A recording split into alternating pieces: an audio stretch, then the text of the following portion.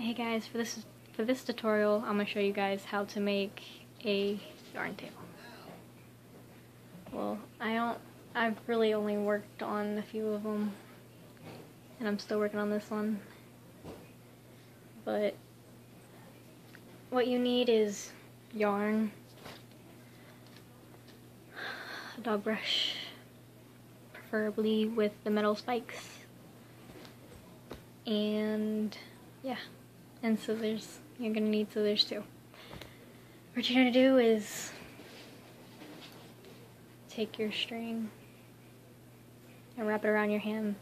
I wrap mine 15 times, so 1, 2, 3, 4, 5, 6, 7, 8, 9, 10, 11, 12, 13, 14, 15. And I cut it like right here. And then you're just gonna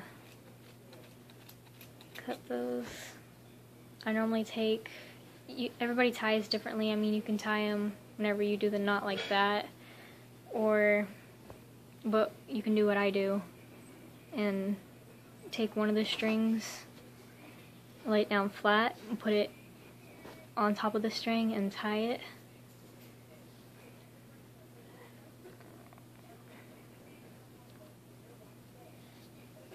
So now it's tied like that, preferably in the middle. Cut the extra strings off.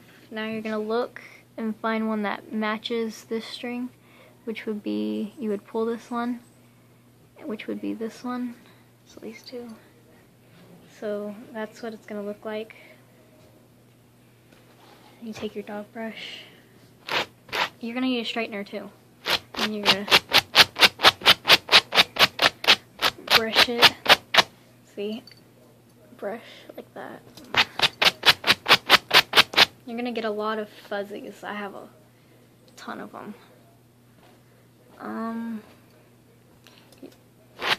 They're preferably 100% acrylic, which would be easier.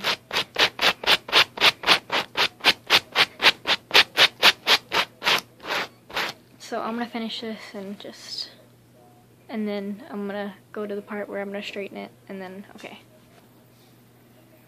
Alright, I got majority of it brushed out, and now I'm going to take my straightener, make sure it's on a low heat setting, and go over it lightly. Don't do it too much because it can burn it then. But that is what it should look like straightened. And then you add it onto your tail. I will show you how to do the base in a minute. But after you're done with this, you take the two strings and you tie it around. So, and then, like I said, you get a lot of the fuzzies.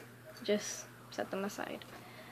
And with this, you cut out at least 51 strands, so you can divide them in sets of 3 because you're going to braid it.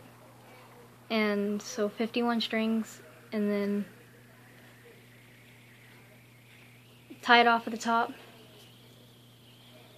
And then braid it, and then tie it off at the bottom, and then you're gonna take this part and do this with it. So you're just gonna brush it out and then straighten it. So yeah, and I'll show you guys all my finished yarn tails whenever I get done with them. So just leave a comment if you're confused, or subscribe and like. Thank you guys for watching so much.